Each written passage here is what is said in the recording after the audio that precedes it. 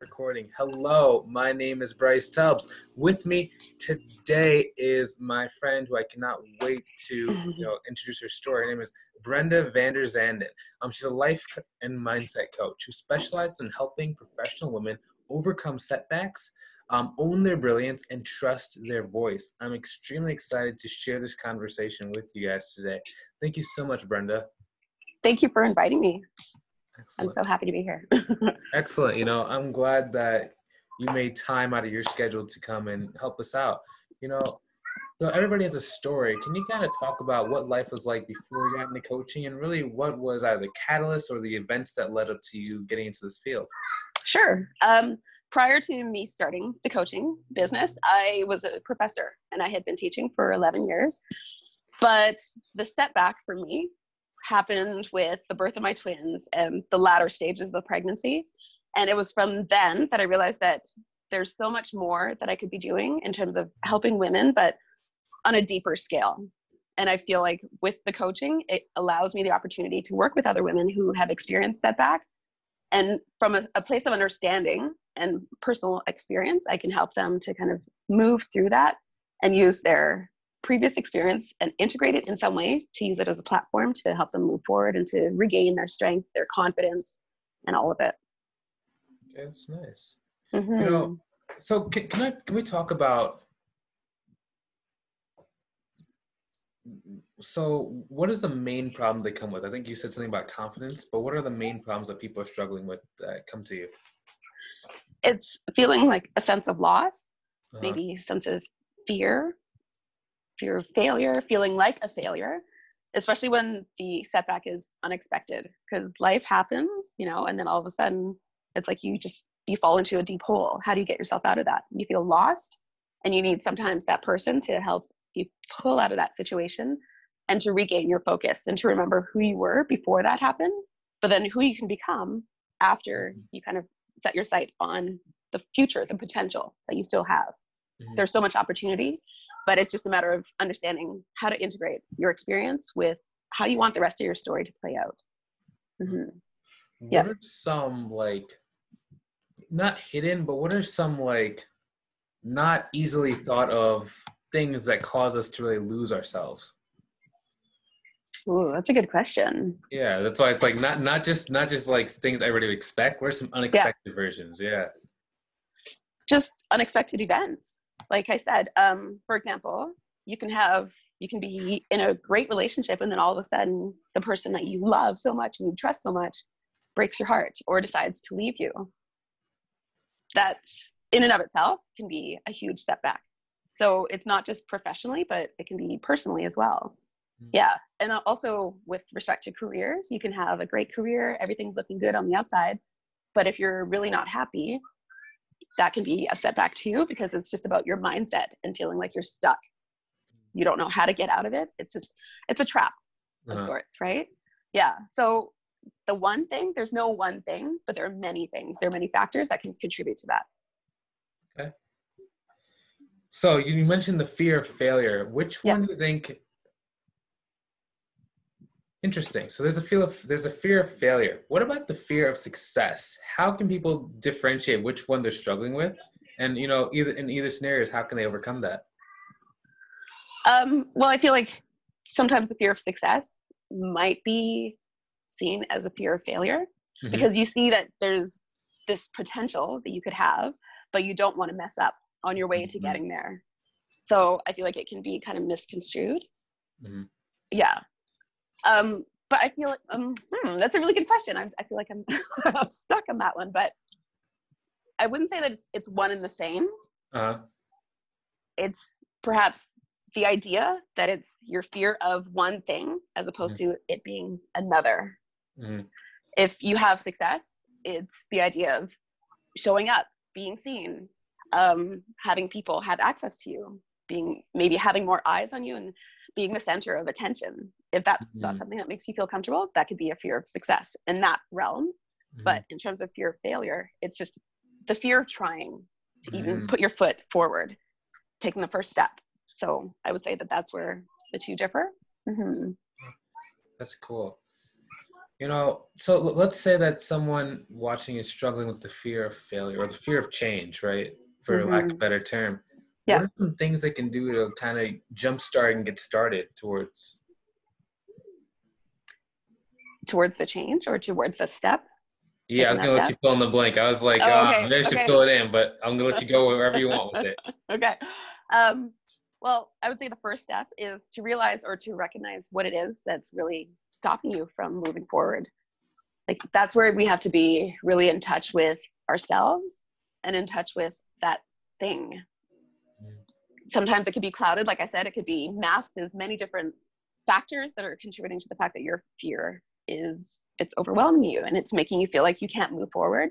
But once you're able to pinpoint what it is, and oftentimes there's a root cause to it. So it's just a matter of sitting down with someone and saying, well, asking the right questions to pinpoint exactly what it is. Maybe there was a past experience that has kind of set the pace for the future. And in that respect, it prevents you from actually taking steps because you always feel like, well, that one thing impacted me in such a way that every other pattern I have and the way that the rest of my life plays out was based on that one incident or one event. Yeah.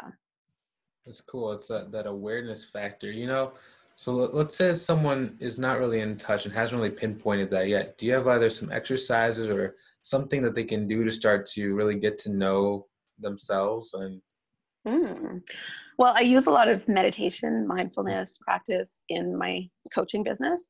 And I feel like that's really important. Just being, as you said, aware, self-aware, being in touch with yourself, being willing to sit with your emotions and to face them. Because I think all too often it's so easy to get distracted and to find other ways to just kind of ride and coast through life.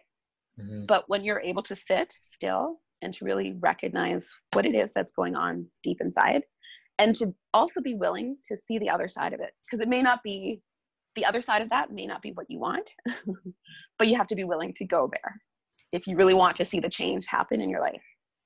Yeah. So with meditation, there's two sides of the coin, the quieting your mind and listening to what's going on as well. Which one do you think is, either more scary or more fear-inducing? Sitting and listening to all the noises inside your head, or being alone when you silence them?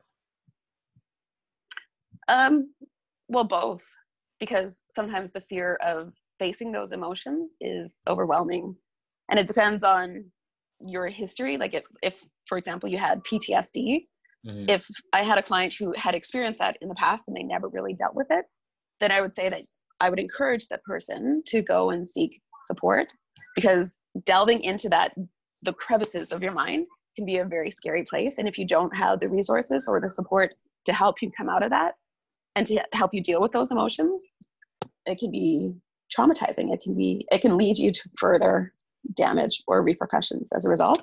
And from personal experience with PTSD, I know that it's huge. And I often encourage my clients that if they have experienced it before, that they feel like they're at a point where they're at least ready to move forward.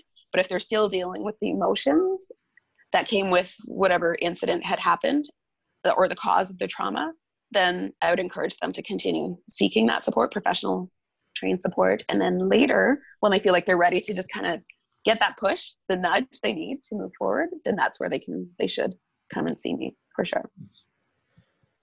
That's really why I work with both the psychotherapists and life coaches, because one can help you get to that baseline, other one, boom, let's explode. Pushes you forward. Yeah. Exactly. Yeah. And that's kind of why we bring people like you on, who are very good at helping people, thrive in their life. So what is vision, for you? Either 1 year, 5 years, life, however far down you want to go. Well, vision for me means at least not having any regrets. Having tried, I've failed at a few of my launches and some of the things that I've put out there, but at least I learned from it. So not having regrets, that's huge. That's a huge vision for me.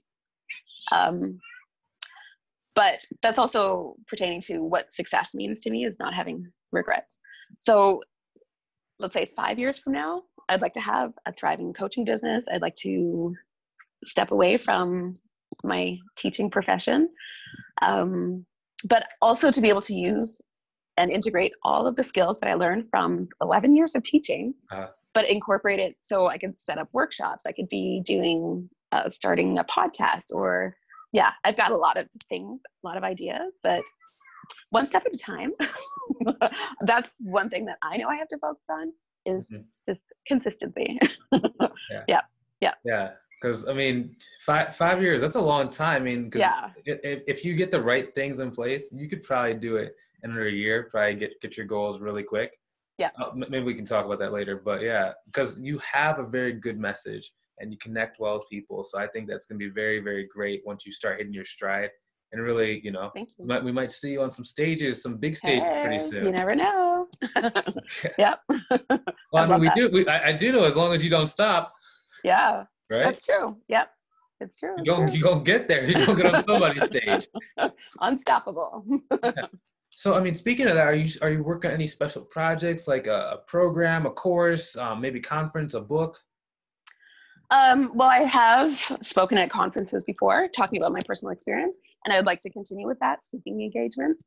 But I'm also right now looking at starting a video podcast of sorts where, I will speak one-on-one with women who have experienced setback of some kind, but showing the triumph that comes, the resilience, showing the other side of that, because I feel like that's inspirational and aspirational as well for many people. So that is something I'm working on right now. Nice. Yeah. You know, how can people either learn more about you, or where can they go to connect with you? They can find me on Instagram, Facebook, and my website, but it's very consistent, BVZ Coaching. No matter where you go, you'll find it there. Yeah. So on all 3 platforms, and also LinkedIn as well, obviously. Did you say Zed? Yeah. Oh, okay. Canadian. Yeah, I was like Zed? You're like, wait, what? Interesting. Okay, so it's BVZ Coaching. Guys, make sure that you go and connect with her and check her out, you know. And I really appreciate your time doing this interview today. Thank you. Thank you so much for having me. It was a blast, honestly. Yeah, excellent. I appreciate it. Excellent. Yeah, thank you. Let's say that, just a bonus question. So what is one of the biggest takeaways or biggest lessons that you've learned from this time of slowdown? The importance of slowing down, ironically, but I'm very much a go-getter. I'm always like, I've got my hands in many pots. But now that I'm at home with my kids, I realize that it's important to be present with them, because I feel like there was a lot of time that was lost opportunity, because I was so focused on working prior to that. And now I have the opportunity to sit with them and to really get to know them, to connect with them. And I would say slowing down. If you have the opportunity to enjoy the moment and to be present, that's huge. It's so beneficial, and you can learn a lot about yourself and about others through that. Nice. Cool.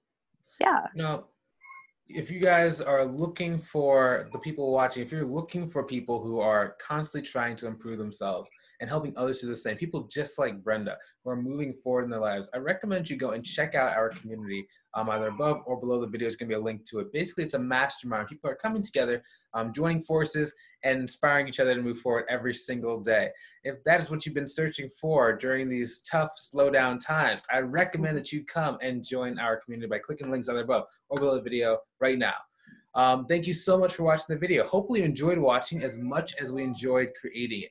Feel free to hit that share button so other people can get some benefit as well. Have a great day. Talk to you soon. I'll see you later in the next one. Talk to you soon, guys. Bye.